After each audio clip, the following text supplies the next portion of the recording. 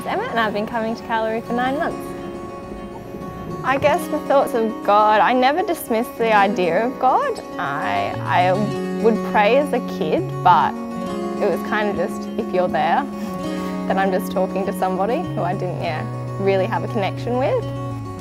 I guess before I came to church, I was extremely scared of the future. I liked having control over my life and what the next step was going to be, and the future was an unknown thing, and so that fear of the unknown really scared me.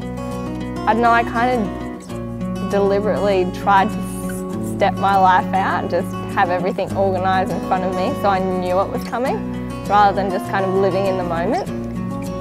It's probably that transition from school to uni. I wasn't finding friends at uni and wasn't connecting with people. Like after my first year, I was like, oh, maybe have like 2 good friends that I made in that whole year, and so I just was lacking that community that I had at school, and I really missed that. So I came to Calvary. Dan, my brother, has been coming here with Jen, who's been here forever. He had been hanging out with his friends and stuff, and they were a great bunch of people, and so that was kind of finding those friends that I didn't find at uni. And so it was like, I was sitting out on the back deck one day just doing my study, and he goes, get a text from him, and he's like, Em, you're coming to church with us tonight, woohoo! And I was like, okay, I have an assignment due, but I don't think I could miss up an opportunity like that.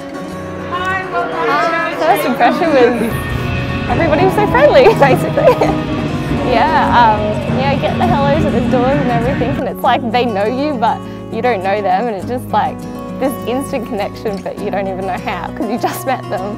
Over the summer break, I had been doing a bit of work experience up at Luther Heights, just looking into my certificate kind of thing, and met this guy called Chris up there, and he was the most genuine, nice bloke ever.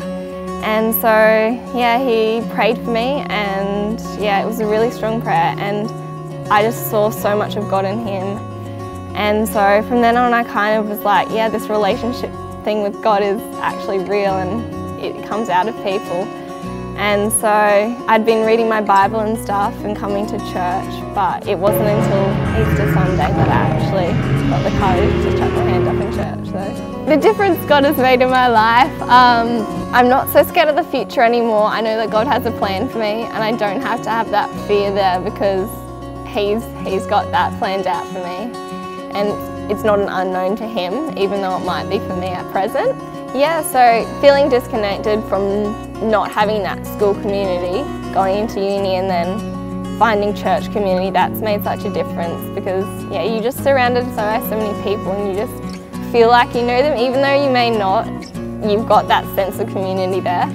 It's just so good. And so Jesus is important to me because He's like that constant person you can lean back on every day, every minute of your life. He just makes me feel full and not alone, basically. Even if I am alone, in that sense, I'm not lonely. And that's why God has been so good to me.